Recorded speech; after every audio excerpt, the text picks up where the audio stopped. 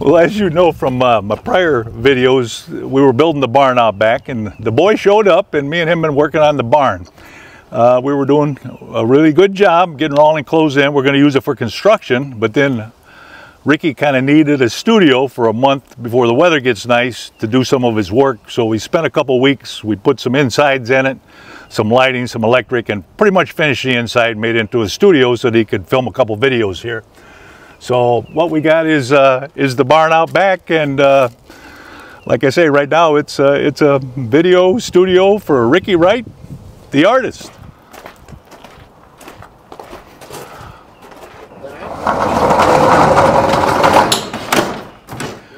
Okay, yeah, guys, it looks good. You've been hard at it, Junkman. Well, it was 3-4 weeks of non-stop construction work. 24/7 is what you call it. You go home, you go to bed, you sleep for 4 hours, and you wake up and you go again. But anyway, it's ready to go. A nice studio for Ricky to work out of for the time being, till the weather gets nice. Yeah. And we got it loaded up with artwork done by Ricky. I like these old trucks you got up here. Those are a story. They are from the 60s. The one has never been out of the box. The U-Haul toy trucks made by Nylint, N-Y-L-I-N-T. They've never been out of the box and played with, and you don't even touch them unless you got a pair of gloves on. The one on the right, it's like a early 60s Ford pickup. It's even got the independent front suspension, independent axles, and it got the U-Haul trailer. And the Econoline had U-Haul, a bunch of those trucks too, and that one's never been out of the box. Yes, where did you get them from? How did you come across those? My good right-hand man, Paulie. His dad had them in the closet since probably 1965. Really? He's still living. He's 94 years old, lives up in Lansing, Illinois. We call him the Admiral, Andy. And he worked at Whiting Standard Oil, and his wife worked for a company that did some work for U-Haul. And they were offered these toys back then. And she bought them, brought them home, but I guess Andy wouldn't let the kids play with them, so they were in the closet. And they just sold that house a year ago after building it in the early 50s, and they were in the closet, and Admiral says, Andy says, Paulie, take these with you. So I says, hey, Paulie, let me borrow them trucks. They're a good conversation piece. But nice. yeah, it's like people say we got a barn find car. Well, you got to start looking in the closets and get some closet find old trucks, because it's amazing what's in some people's closets, attics, and basements. So I see you got some stuff already. Is this stuff ready for sale that you got made up here? Yes, I believe it is. Yeah, got maybe a little bit more touch up on some of them here and there. Maybe want to put it like a shadow on autos, you know. Right. Yeah. Wow, this is a nice glass here. You don't see hand painting on glass no more. This is excellent. Yeah, that'll last a long time. A lot of times you got to take a razor blade to scratch it off. You know, it stays on good. A lot of people don't realize that Ricky can paint a storefront also on glass. Yeah. He did one, and he shows what he can do, and that's all painted with enamel paint on plate glass. Yeah. Like in the olden days, a lot of storefronts were lettered up. That piece there goes over near Dollywood at exit 407 on Tennessee Highway 66 to an old garage over there, and that's where that one will end up. Nice. Well, maybe we'll get a picture of it once it's installed. Yeah, that sounds good. So we got you a mailbox here. Yeah. But it's empty right now, folks. We need to fill it up. And the Junkman Barn Outback Studio, so they can mail stuff to you if they wanted a picture. Yeah, they can mail it right there to that address. Yeah. It's empty. We need to fill it full, folks. So they can contact you and mail you something to draw, and you can give them a price on it. So let's look over here. You got some stuff that you're going to be pinstriping. Looks like down there. Yeah. Them old cars. Back in the 50s, look like. Yeah, have you done much pinstriping? A little bit, not a lot, but yeah. So what you got right here? This is what kind of hood is that? Junkman, what is that? We got to call that garage art. That is actually a 1949 Cadillac fastback or a turtleback. That's the deck lid off of that, and that Roy's Friendly Standard station was in the town I grew up in, and my grandpappy worked there. His name was Pop Pop. That was old Pop Pop. He worked at Roy's Friendly Standard. It was on the corner of Torrance Avenue and Ridge Road. Is that for sale? No, that's a personal piece for me, garage art. But I want to show people that Ricky can do garage art also. And these here, he'll tell you about them. Yeah, these is washing machine fronts. You know, but they make good signs also. That's right. Recycle everything, don't you? Yep. Yeah, green, you might say. Absolutely. Yep. There's actually another sign in the corner over here. There was a washing machine lid a week ago, and the price sign was a washing machine front a week ago, but them we just used this past week so for the advertising here. But really great tin to paint on, people. And I mean, it's like free. It's your old washing machine front or the top lid to it, and good stuff to paint on. Yeah, now this is how a lot of times I get started on these doors. Just use chalk. You know, just chalk it out real quick. Then if you don't like the way it looks or whatever, just wipe it off and start all over again. Is that something you got sold, or is that just a spec piece that you're doing? Spec piece, yeah. Piece? Now this one I got sold. Oh, okay, yeah. Yeah, a gentleman from South Carolina came up in person and seen me at the meet and greet at the rugby. Oh, that's right. I remember you talking to him about that. Ricky Monlax, and I'm going to paint his door. All I like is putting a couple lines through here with some writing on it. All right. Well, we might get to catch you doing that then here in just a little bit. Yeah. I'd be glad to. He wanted that to be on the video. Here's a Mountain Dew sign that you've done. $350 on that one. Yeah. That looks like what, about 4 foot tall, or? It's 5 foot. 5 foot. Mm-hmm. That's a big one. Yes, sir. Yeah, we like Mountain Dew around here. I know that. Yeah. And well, there's a camel. I think I need to put some shadow underneath this here. This is David May. He came up all the way from Cookville, Tennessee. He seen a video at Tiffany's, and so he got, and also the video was a Junkman, you know, Ricky and Junkman also, and he decided, you know, he wanted a door for a friend, so he commissioned me to do a door for him. Did a good job on it right there. Thank you. That took a little bit of work on that one. It did, yeah. Now this is not one of your doors you do for $99, because you put a lot more work in that, I'm sure, right? No, sir, it's not. You know, it's something like this runs about what? Around $250 to $300 at least. So they could just tell you how much they want to spend, and then that's how much work you'll put into it. Yeah. So you can work with their budget, can't you? Yes, sir. Well, looks like you're getting ready to get paid there, Ricky. Yes, sir. This is $300, and this man is worth every penny. Every penny. Thank you. Thank you so much, David. I appreciate you, brother. Now, Mark and Kelly, they're out there in Nebraska. They are super fans of the channels that y'all have out here. They told us about what was going on and what they liked, and next thing you know, we went through Tiffany, we found Ricky, and found all you. And that's how we all hooked up on the channels, and because of these guys right here. They are super fans of your channel. Well, tell them we said hello. I'm sure they'll be seeing this on video one day as soon as I get it done. Yes, sir. And trust me, he'll be tickled to death if he's not going to cry about this. He's going to enjoy it. Thank you, Mark. I appreciate doing the door for you. Boy, that's a heavy door. Well, what's that off of? What's that door off of? 81 Chevrolet, I guess, square body.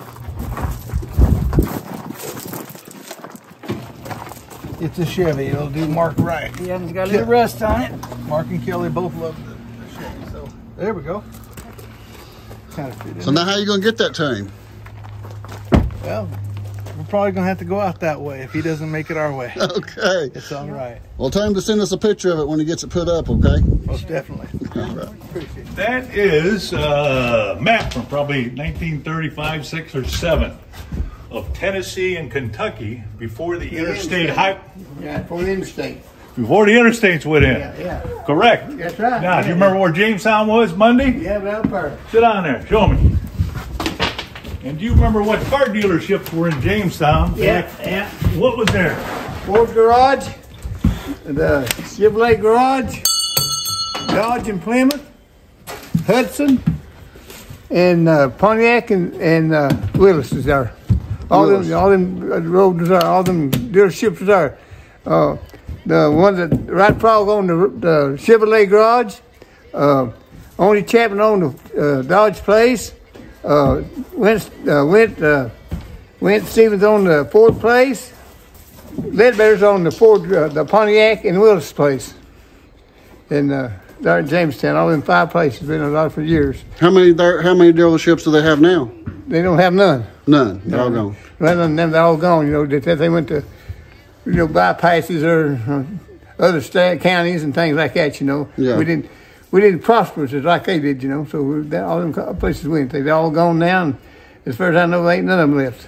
When you was a kid, there was quite a few dealerships around here, wasn't When there? I was a kid, that was back in 40s, Yeah. 1940s, 50s, 60s, and 70s. What was the economy around here? What did most people do in Jamestown back then when you was a kid? What kind of work? Cut timber or made liquor. Made liquor? Yeah, or sold bootleg. Yeah, or they, you know, they just had them a big time. I mean, and most people, that's during the Depression too. We was there during the Depression too. See, everybody just got by on hogs and cattle where they had to live by and made their gardens, you know, and that's how they lived. You know, that everybody helped each other and done the best they could. You know, that's all we could do. You know, and they didn't have no economy of no kind. Last time we talked, you talked about when you'd get in trouble at home, your mom would make you go sleep in one of the cars, junk cars in the yard. Yeah, well, that was later on, when we got to be about 16, 17 years old. She'd put you out of the house and put you in no junk car. Yeah, well, we didn't know where to sleep. Yeah. They didn't have enough beds in the house because here come company or something like that, and we'd go out there and move cars, yeah. We had a Packard, we had Chevrolets, we had Ford, 55 Ford convertible. I had all kinds of stuff. To sleep in. You just pick which one. What's the longest you stayed in one of them cars at one stretch? Oh, I'd say 12 hours. 12 hours? Yeah, overnight. Overnight? Yeah, overnight, yeah. How many nights in a row had you had to stay up? Every night. Every night? Yeah, How long? Mommy made my bed out there. That's where my mommy made my bed. So you stayed there full time? Yeah, and had company. Yeah. They went there and slept with me. Oh, the company comes slept in the car too? Yeah. How about that? Them old boys come out from the country, you know, come to town on Saturday. Yeah. They didn't have nowhere else to go. They didn't want to go back home, so they come up and take the Mondays in the cars. Just sleep no junk cars out in the yard. Yeah. How about that? Yeah, Well, that Jordan, yeah. would have been quite a video to make of that, wouldn't it? Yeah, it would have back in them days. Them days was hard, wasn't it? Yeah, and to beat all, after all this went through and happened and things slowed down, we had, I believe, 8 or 10 cars out there, and my mother sold every one of them for $65. Sold your bedroom, didn't she? She sold the bedroom too, of course, we'd open going home at that time, you know. Yeah. Couldn't come. She didn't want you to come back, is what it was. Oh, she couldn't say that, and she wanted the money. She didn't have no money, she just wanted some money. Wanted the money? And the guy that bought them, we had the thing out there in the street, crushed them up and hauled them off. How about that? Yeah, for the war union, yeah. During World War II. Yeah. Yeah, that's what it is. It Yeah, was in the Korean War, right? yeah, that's an Korean War, yeah. Yeah, what year did you serve in the serve? 53 to 55. Well, thank you for your service, Thank Monday. you.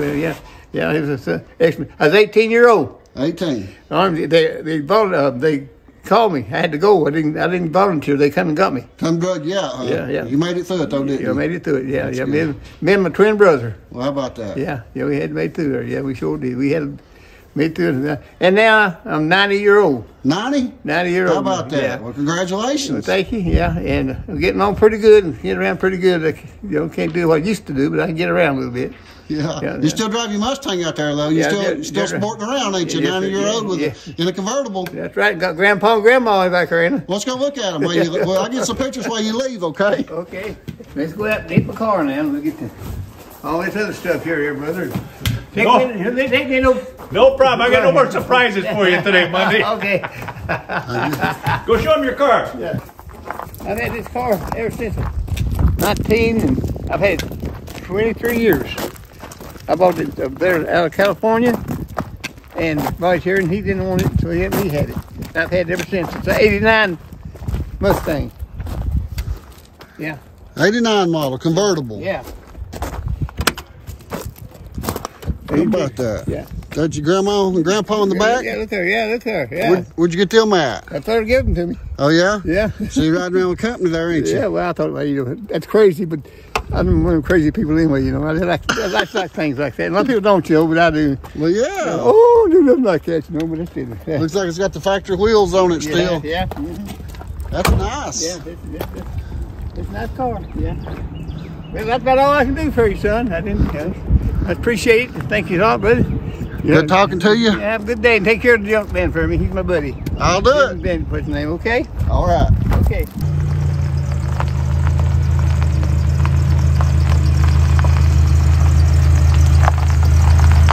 Have a good day. Catch you later.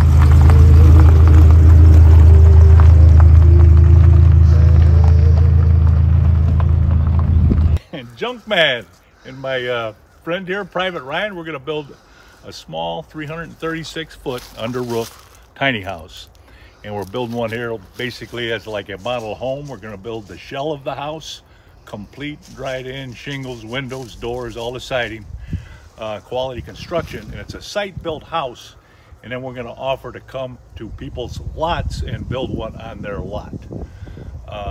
We of course would like a prepped lot, which means fairly level. We're not going to work on the top of a mountainside or whatever, but that's our game plan, and we're making the first one here. And within 2 or 3 weeks, we'll have the roof on it and all that. We'll be able to give people like a tour through it. And there's an information board, billboard out back that we'll take a picture of in a minute, and that pretty much tells everything what we're doing here with this little house. All quality construction. Well, that'll be interesting. Is it based on one of the ones you've already built down here that you've already built? No, this is different. This is just a small 16-foot by 21-foot 6-inch tiny house under roof. Well, you ready to do some paint, Ricky? Yeah, oh yeah. All righty. What are you working on first? Okay, let me see here. Well, back in January the 21st, we had a get together, meet and greet at Rugby. Yes. Uh-huh. Okay, and a man came up all the way from South Carolina just to buy a door, to see me in person, to get a door. And I thought, well, now that was real nice of him. And he even paid me in advance. First time he seen me, and he paid me, and he gave me he sent Junkman a picture for me to go by. And so I picked out the door. It's kind of rough, but that's what he wanted. Just a little rust on here and there. Give it character.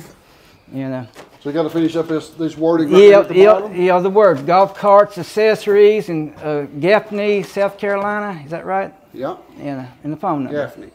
So let's see how you space them letters out there. Show us. Okay. I just try to kind of like in case I get them wrong, I can always wipe them and start all over again. About chalk. Okay. Now this is off. See what I'm gonna do? I can redo it in a minute. But I'll show you what good thing about chalk. See, I'm gonna go ahead and use all these too. Yeah, I'm already saving room already.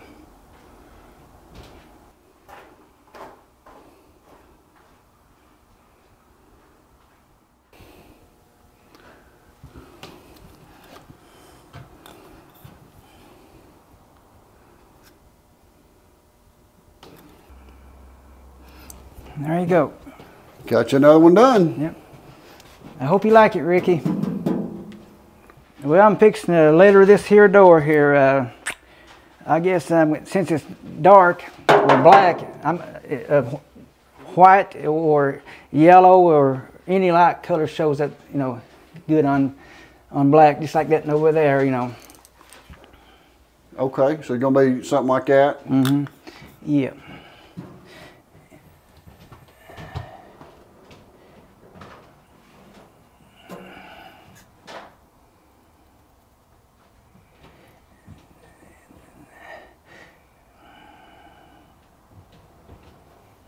See, these bigger letters are more comfortable to paint than small letters. Small letters is murder sometimes. I got you.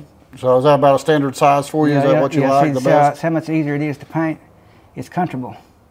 Was it about 2-inch letter? Yeah, 2.5. 2.5, you can get a good. Yeah. Good. Yeah. Yeah, it's easy. It's a lot easier. Okay, so I guess some people maybe thought the small letters are easier. No, the big ones. Like a 5-6-inch letter is real good to work with. Oh, okay. They're twice that big what you're doing right now. Yeah, they're comfortable. So you can almost paint upside down, backwards anyway. We can even draw upside down, can't we? Yes, I've seen you do it. See, these are not exactly deformed letters, but they're just fast letters. See, I think that looks good like that. They give an old school look. See now, see how much more comfortable it is painting. Oh yeah, I almost painted itself. And this is one-shot sign paint. Also I'm using with a good squirrel tail bristle brush from Peachtree City, Georgia. Good quality brushes. Also, I want to say hello to the people in England. They gave me some good comments. People in Germany, people in Scotland, and Canada. I appreciate their good comments. This old hillbilly don't forget. See now, this here is just a little bit rusty. See, the paint not flowing like it, you know, real good, but yet, you know, it's the painting all right.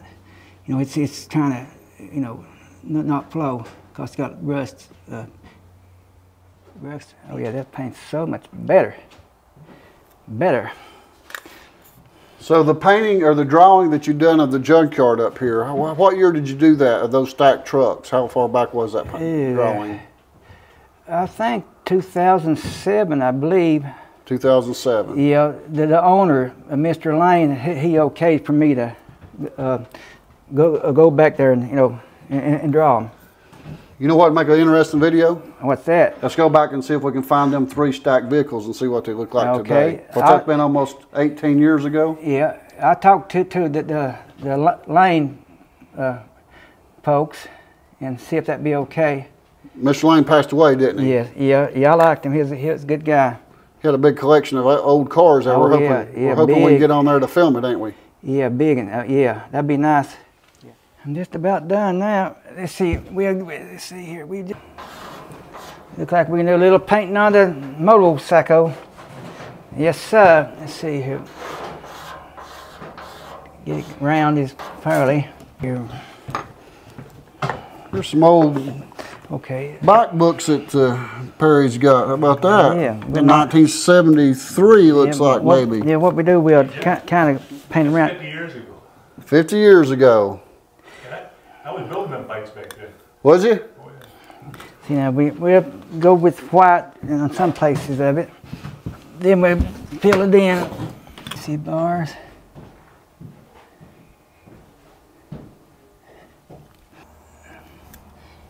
Okay, now then we'll come back with color on it after a while. Just an old gas tank, custom gas tank. In a minute we'll put a little color on this dude. Now notice you put your hand, one hand on the other hand. That helps keep it steady there. Yeah, it does. Yeah, I drink a lot of coffee and it's kind of wobbly at times. So how much coffee do you drink a day? About at least a pot of coffee, at least black. Drink it black. Before you leave the house? Yeah. Yeah. Yeah, I got a neighbor that lives up the road. He's from Wales, England, whatever. And he said, one of these days you can come over at my house and drink some tea. I said, British tea? I said, all right, we'll do it. Okay. We made a flame, maybe.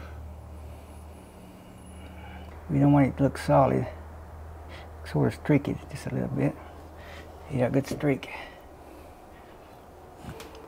Yeah, I like that streak. That looks good.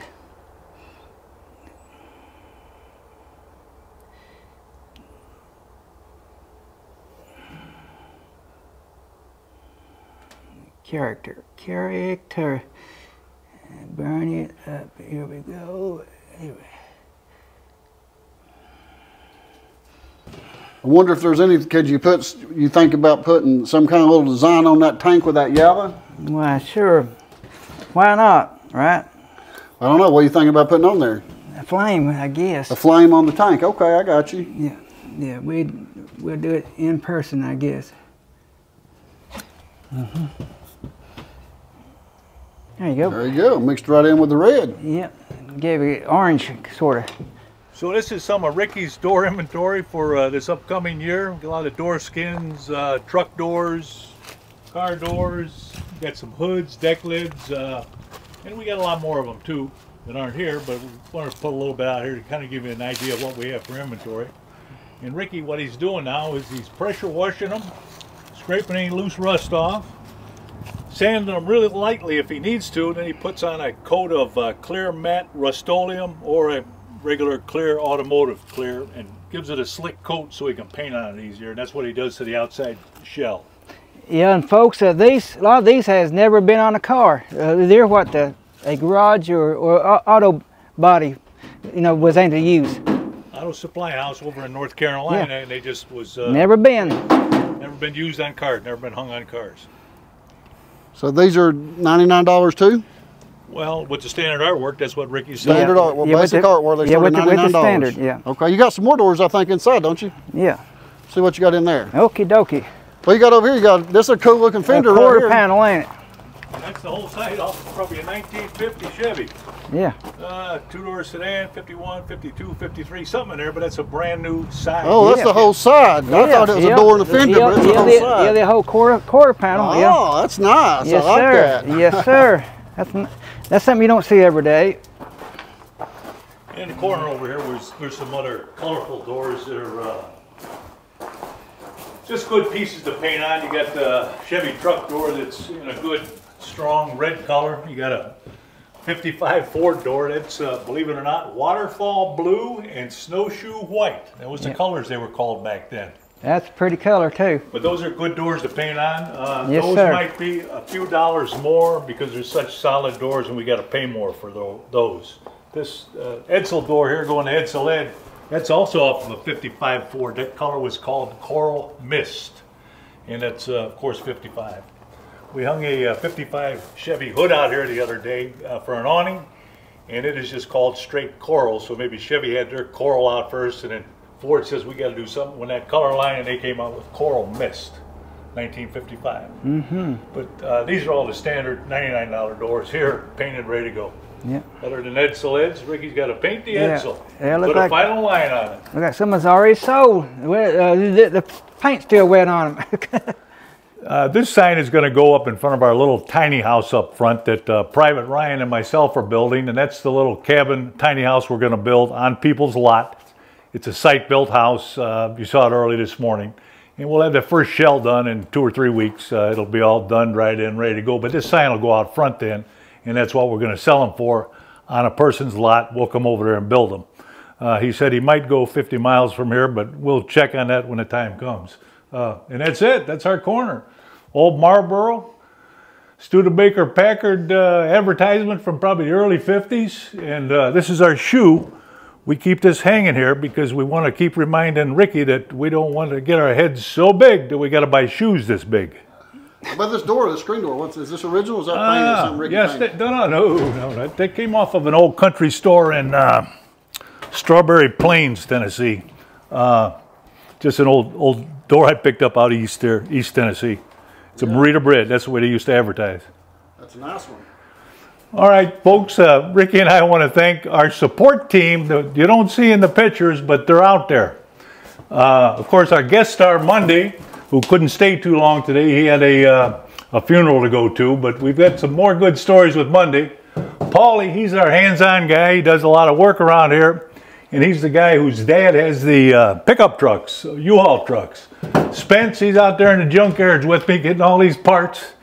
And he trucks them in for us, helps with a lot of stuff. Then we got Private Ryan out front, and he is our key grip. And those of you in the movie business know that's the young guy that moves all this stuff around for you. So that's our team, and we want to thank all of them too. And especially our guy, Kenny, that helped us with the electric. And we roughed this in 1 week and filed it the following week and got her opened up for today. Thanks, everybody. See you next time. Thanks a lot.